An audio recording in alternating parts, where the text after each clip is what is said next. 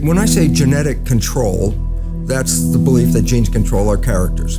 When I say epigenetic control, almost sounds the same, but epi means above.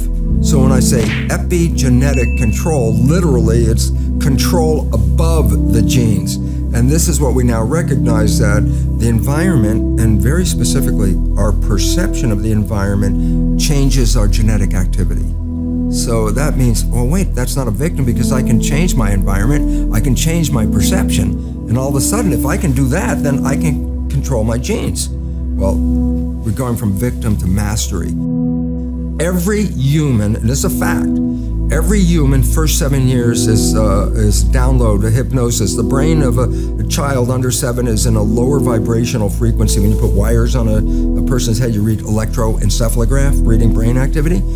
A child below 7 has a lower vibration than consciousness. It's called theta.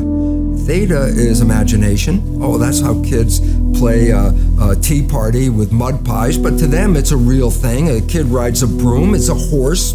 That's theta, imagination. Theta is also hypnosis. And the idea is this: before you can become conscious, if you don't have any programs, what are you going to be conscious of?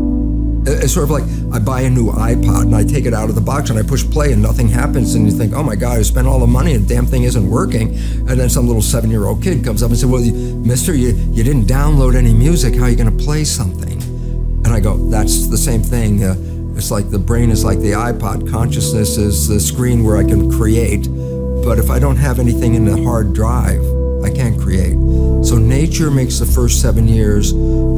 What kind of programs are required to live on this planet? I say, how do you get them? Theta is hypnosis. You just watch. You watch your parents, you watch your siblings, and your community, because you have to learn how many 100,000 rules. Think about it. Just to be a functional member of a family and a functional member of a community, there are rules. Teach an infant these rules. I say, oh, you don't have to. First 7 years, they observe it and just download it. And then I say, well, why is it relevant? Because this is the unfortunate fact. 95% of our life, this is a fact, comes from those programs in the subconscious. Every day, only about 5% of their life are you using conscious, which is creative. 5%. Look, this is not new. I mean, there's the famous book, Rich Dad, Poor Dad.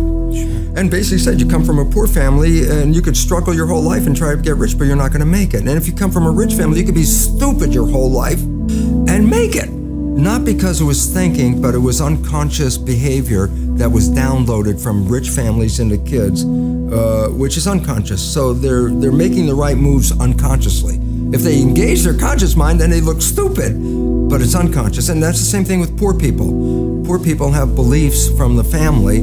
Oh, you can't make it, life's a struggle, things are hard, who do you think you are? And if that's the program you get, then 95% of the day you will sabotage yourself. And that's why poor people stay poor and rich people stay rich, because the programming. Well, you see, here's the problem. 7 years is programming. And I say, well, what program did you get when you were 0 or 1? You go, I have no idea what the hell the program was. I say, 95% of your life is coming from the subconscious.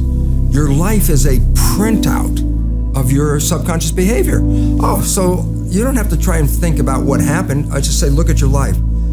The things you like that come into your life come in because you have a program that supports them. But anything you struggle with, work hard at, put a lot of effort into making it happen, why you're working so hard, inevitably, you have a program that doesn't support that conclusion and you're trying to override the program. So you don't need to do a lot of shrink and psychology stuff. You just look at your life and say, where am I struggling? Because wherever you're struggling, inevitably is a program in your subconscious that does not support that destination you've been looking for. I had the knowledge academically.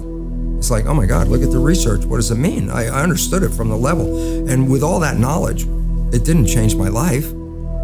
People read self-help books. I go, well, you read the book, you got a lot of knowledge. I say, is your life changed? No, but you got a lot of knowledge. And so here's the difference. The conscious mind is creative and can learn in any number of ways. Read a self-help book, go to a lecture, listen to this program, and conscious mind's going to get some awareness. And I go, yeah, but subconscious mind doesn't learn that way. I go, right, it doesn't. Subconscious mind learns in 2 fundamental ways naturally. Hypnosis, which is the first 7 years.